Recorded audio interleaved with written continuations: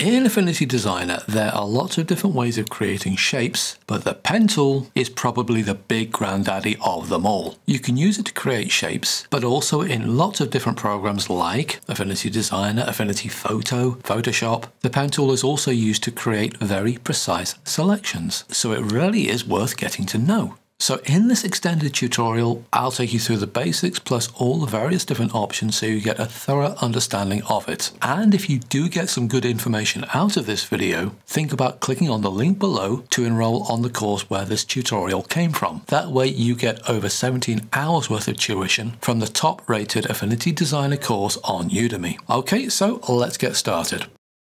Okay, so the pen tool is this icon or P on your keyboard. Let's select it. And just very quickly, if I click with my left mouse button and click with my left mouse button and click with my left mouse button again, I'm setting down points. Now I'm going to click and drag with my left mouse button. You see that? I've created a couple of direction handles, also known as control handles. And in between this node and the previous one, I've created a curve. And if I do the same thing again, I will click and drag.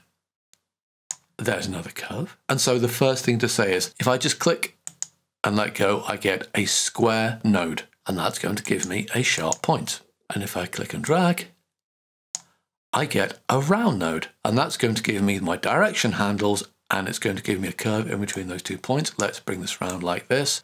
Can you see every time I put down a point, if you look closely at my cursor, it does look like a pen, and at the moment there's a little plus sign there. That means the next time I do something, I'm going to create a new node. If I then come back to my start point, closer and closer and closer until eventually I get that little circle, that means I'm going to close this shape either with another sharp node, or I can click and drag and create something in between. It looks like a square node, but I also get this control handle there. And from there, remember the node tool? Let's press A on our keyboard so my node tool is selected, and now I can come back in and I can alter this to my heart's content. I can come back to here, I can drag things out like this. I can come to this point here. You can see I've got 2 independent handles there. I can move them around all I want. Or I could come up here and convert it to a smooth node like that, so the direction handles move at the same time. I can increase my width like this. I can change the stroke color. Let's change that to something fairly bright so that when I move away and select here, you can see my blue line, which shows me where the actual curve is, because the stroke is an attribute of that curve. The stroke can be as thick or as thin as you like, but it's that little blue line that you can see connecting the various different nodes. That is your actual curve. And if I want to fill, I can put a fill in there. And that, in a nutshell, is the pen tool. It works in a similar way to the pencil tool in that you can drag out your own custom shape using it. But with the pencil tool, you draw a line and then Affinity Designer comes in afterwards and figures out where all the various different nodes are for that curve. And that can be nice for putting down fairly fast, flowing strokes, but it can leave you with a bit of a headache when you want to control what's happening with those curves, as we've seen. But with the pen tool, it's all down to you. You decide where to place the nodes. You decide whether they are sharp or curved. You decide how much of a curve there is in between 2 different nodes, and you get to control the control handles. Now, the pen tool is considered by many people who work in the industry as being the ultimate tool for either drawing out a shape or, in the case of photo editing, for example, drawing out a shape, then converting that shape to a selection so you can alter whatever is inside the selection or outside of the selection. Because instead of trying to trace out a shape, which can be a bit difficult, you plot the points. You get to control where those points get placed, and you get to control the curves in between. So it is ultimate controllability. And there are 1 or 2 designers who insist they will not use anything else. I'm not so sure about that. Let's take, for example, the rectangle tool. I can drag out a shape like this. And okay, it's not looking quite as fluid as that pen shape I drew out, but look, if I convert it to curves, my node tool is automatically selected. I can move the lines and I automatically get control handles created. I can click to create a new node. I can move that around as well. I can come and I can convert that node to a smooth node like this and move that around all I want. And I can gradually build up quite a complicated shape this way. A lot of it depends on how you want to work. If you are creating a shape, for example, providing it's not too complicated, then calling up one of the basic shapes down here and then converting to curves and then editing that way, well, yeah, that can work. Anyway, let's get rid of these two and tell you a little bit more about the pen tool. Okay, let's tell you a little bit more about the pen tool. Press P on your keyboard and the pen tool gets selected. At the moment, we're in this mode, pen mode. That's where I showed you the various different things you can do. And if I just quickly drag out stuff like this, that's what you get. And I will press Escape to finish that curve and start a new one, like this, and Escape for that. Do you notice there, I have two different curves there created using my pen tool, and I have two different layers there, curve and curve. So each of those pen curves gets its own layer. Well, here's something. Supposing I select both those layers, and I'll come to Layer, Geometry, Merge Curves. I have two layers, and both of them are called Curve. So if I come to Merge Curves, I now have one layer called Curves, plural. And if I use my move tool, I can move them around and they effectively move around as one. Just incidentally with this, if I come to the fill for them and I select color, notice how they both have their own fills. Both of them open shapes because I didn't close the shape, but they move together as one. If I want to separate them, that's easy. Just come to Layer, Geometry and Separate Curves. And they go back to their own layers. Let's delete those and come to my pen tool or P on my keyboard. You could see at the moment I'm dragging out in pen mode, but you've got three other modes here. Let's take a look at this one, smart mode. I'll click to add a point, then I'll click to add another point. Can you see that? I'm dragging around, but I'm not getting any control handles. The point itself is moving around. Then if I click here, oh, now you can see I'm starting to get a curve, but I'm dragging my point around like this.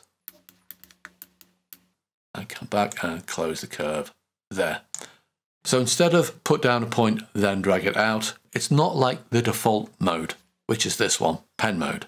Instead of putting down a point, and if I drag out direction lines or control handles, with this, when I click and drag, I drag the point itself around like this. Some people find that a more comfortable way to work, and if I just click and drag, well, you can see I'm not getting sharp points. I'm still getting curved points. That is not a problem. I can always come to my node tool or A on my keyboard, select a node and convert it to a sharp point like that.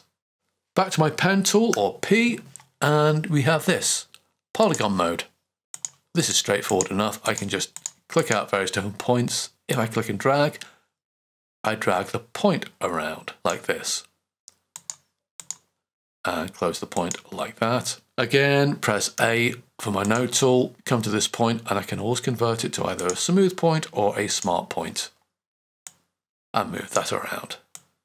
Let's get rid of that. And finally, P for pen mode, and you have this, line mode. All this does is create discrete lines like this, just consisting of 2 points. And if I click and drag, I drag a point out like that.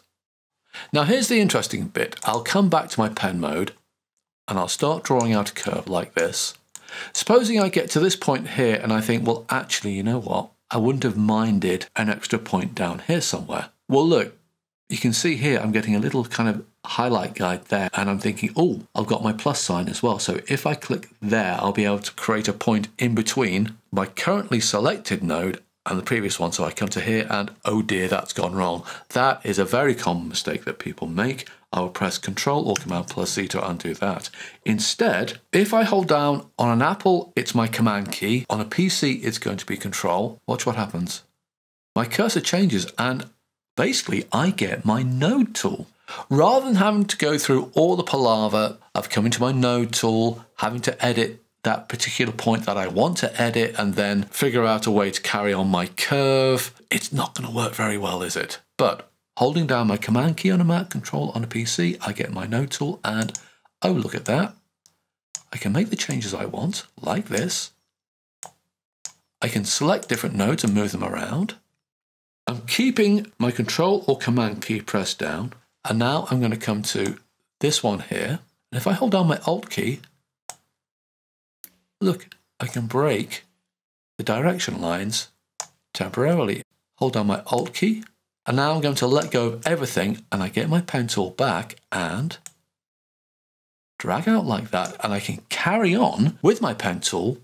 All the changes are all intact, they're all in place, and also this endpoint here, I broke the direction lines on the fly while I was going around. That makes life really easy and interesting. Incidentally, I am showing you these various important modifier keys like the Command key or the Control key or the Alt key or the Option key. And the various different keys and how you can alter your workflow is what makes the pen tool a very elegant tool. Now, whenever I say elegant, what I really mean is once you've learnt your modifier keys, you can do a whole load of things on the fly and intuitively. But learning the modifier keys, that can be really difficult. It takes a long time to memorize all the various different things you can do. So just be aware that while you are learning, you are going to make mistakes and you are going to press the wrong modifier key and you are going to end up cursing Affinity Designer and the people who made it and me for telling you about it.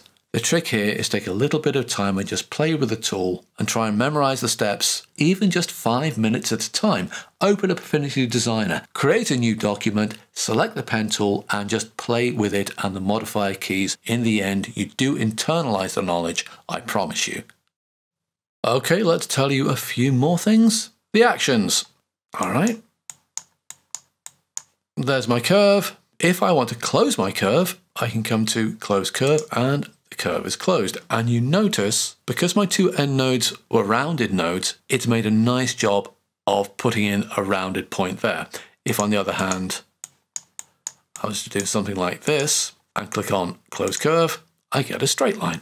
Let's just undo that and I will press A and I will come to this node here. And then I will come to Break Curve. I click there.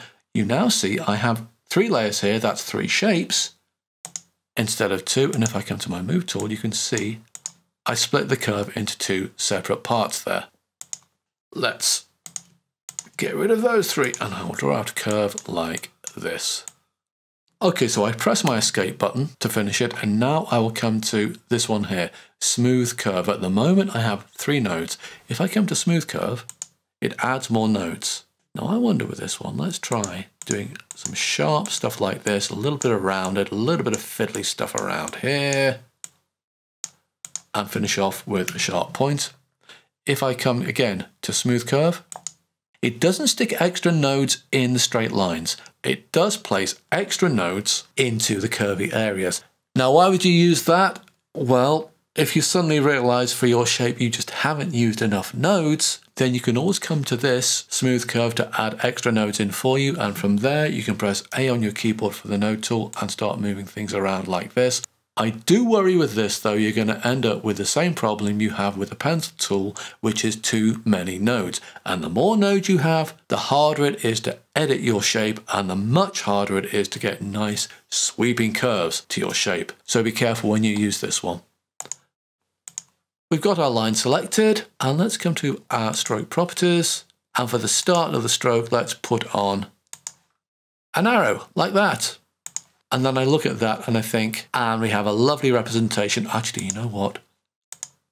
Let's make it red. And there's a lovely representation of the world economy at the moment. But supposing we give this to your average politician and they turn around and say, well, actually, we want it the other way around. So the economy looks like it's going up. That's not a problem. Come to this one. Reverse curves. Now your start point becomes the end point and vice versa. And so the arrow's there and oh, my apologies. There you go. Everything's going to be all right. All right, let's take this and let's take it to there. Node tool selected. Let's take that endpoint and let's take this point here, 2 endpoints. So we have our start point here and our end point here. and my yellow curve is at the bottom. Let's come to join curves.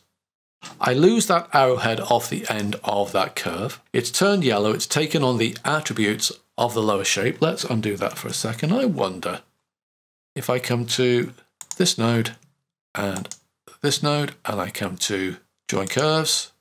No, it takes the start point of this curve and connects it to the end point of that curve. Let's get rid of that and let's create a new line like this. Let's get rid of that arrow, shall we? I wouldn't have minded having more of a curve on the same layer. Well, that's not a problem. Look, if I come to here, add new curve to selected curves object, I'll do that. And I'll come here, I'll create a new curve and click on escape. And sure enough, look, both curves are on the same layer and they're both called curve. Now I wonder, layer, geometry, separate curves, will they separate out? Yes, they will. So that's fine. Let's Control Command plus Z to undo that. And while we're here, let's try joining the curves. That doesn't work because they're on the same layer. Let's come to Layer, Geometry, Separate Curves, and come to Join Curves. Now they do join. Let's deselect that, create a little curve like this, and then I'll come to this. Preserve selection when creating new curves. All right, well, let's escape for that and click on this, and you see what's happening here? You may not have figured out what's going on at the moment. I'm drawing out a new curve, but if you notice, the previous curve I drew is still selected. Its nodes are still active. Now, the advantage of doing that, if I press escape at the moment, is that if I come to this point here, see how it starts to highlight like this? Well, it means that I can carry on doing stuff. It's a separate curve, but it's snapped to that endpoint much better than I was hoping for. And that's the point of that one. The final thing I want to show you, let's just get rid of all of these, is this one, rubber band mode. Let's click on that. Now, I create a point like this, and watch this. I'm getting a little preview of where my curve is going to be when I place my next point. Can we just say how enormously useful that might turn out to be? Look, if I just left click and create a sharp point, yes, it still got that right, didn't it? What about it's saying now, if you put down another sharp point, you get that line. That's great.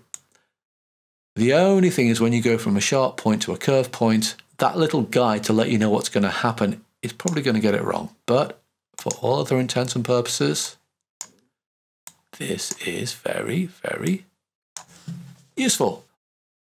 I just want to select my pen tool again, because I want to explain these snapping options here. Now, all the way through with this, we've had this on, snap to geometry of selected curves. So I turn that on, and I'll draw out a shape here. And if I come close, you see that? I get that little yellow area there, plus that node there. It's snapping to that point. It's not going to create a new node on that red curve. Instead, it will draw a node going across that curve like that. I could do without that, so I will undo, and this time I'll draw out a curve, but I'll turn off snap to geometry of selected curves and do that, and now I'll come closer and closer and closer, and I just glide right on by. That's what this button does.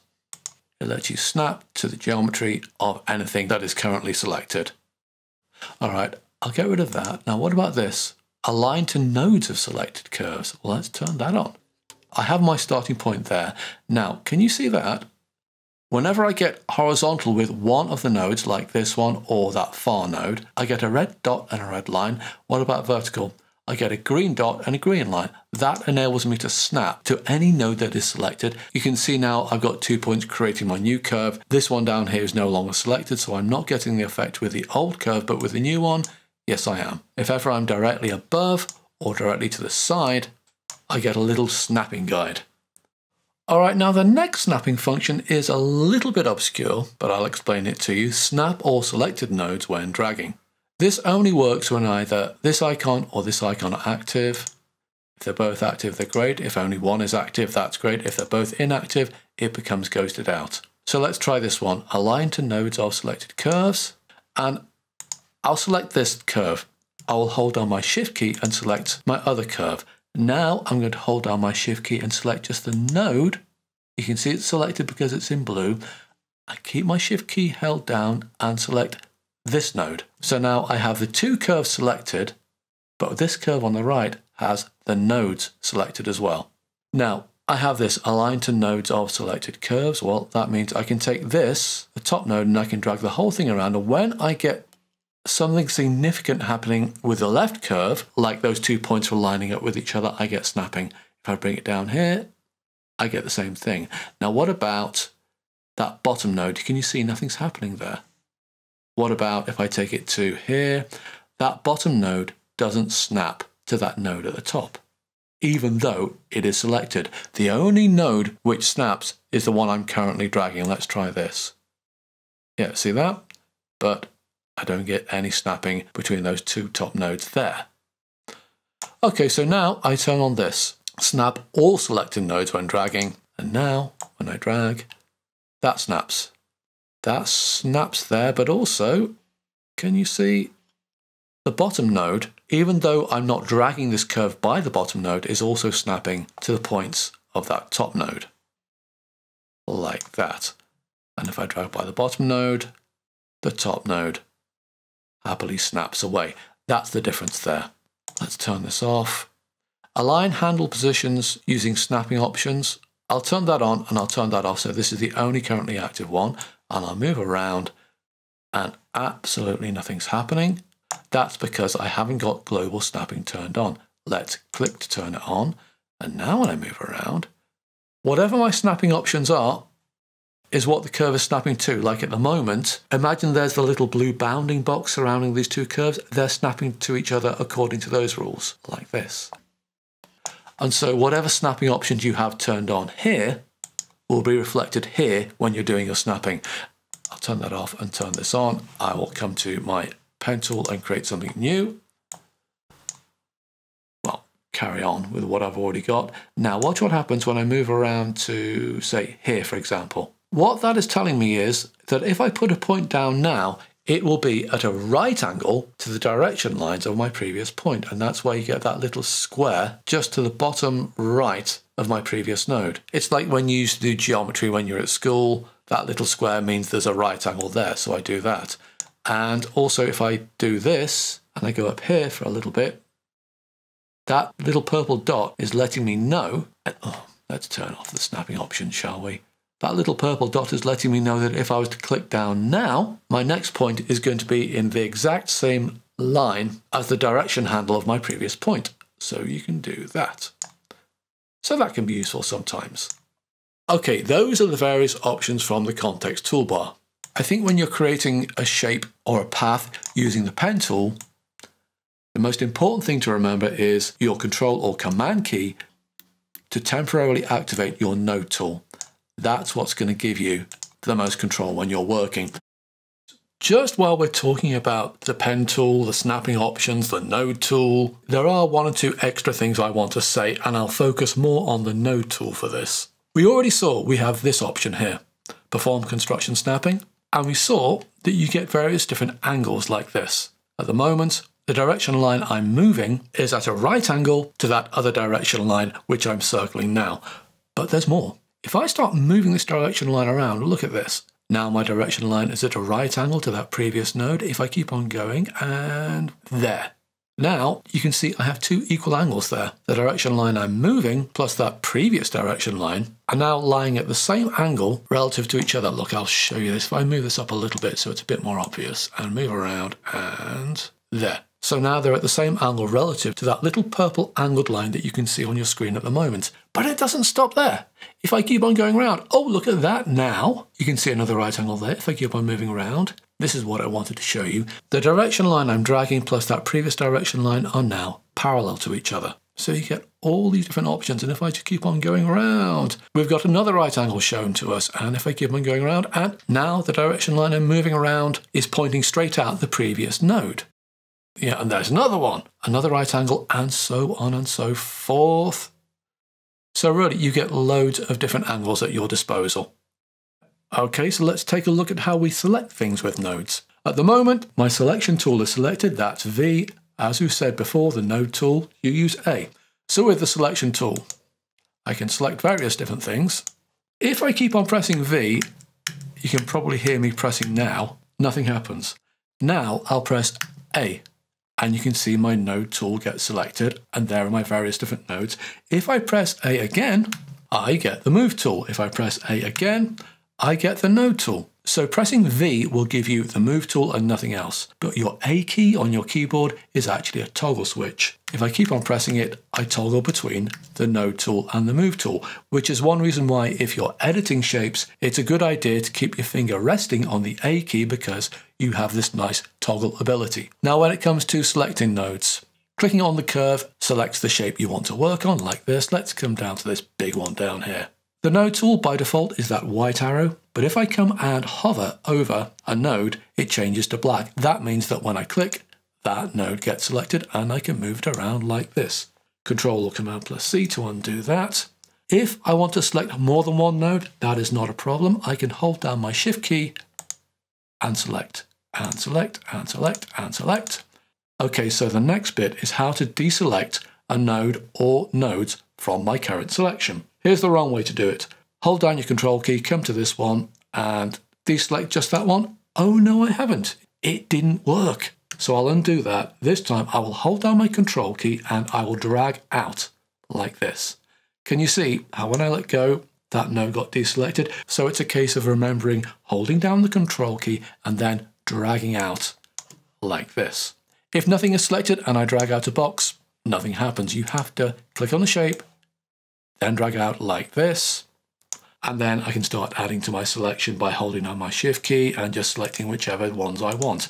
There is another way of doing this. I will press away to deselect and on my curve again. If I hold down my Alt or Option button, I start to drag out an irregular lasso area. And if I do that, I select that. And if I do that, I select that node. If I come here, I'll select those two top nodes. And let's select this one as well and let go. So remember the Alt key there. I can also hold down my Alt or Option key and just click and make a polygon selection like this. You get some rather interesting looking shapes, but let go of everything from here. Then come back and then can you see I get that tiny little circle? That's telling me I'm about to close my selection. The points are selected and move them around like this.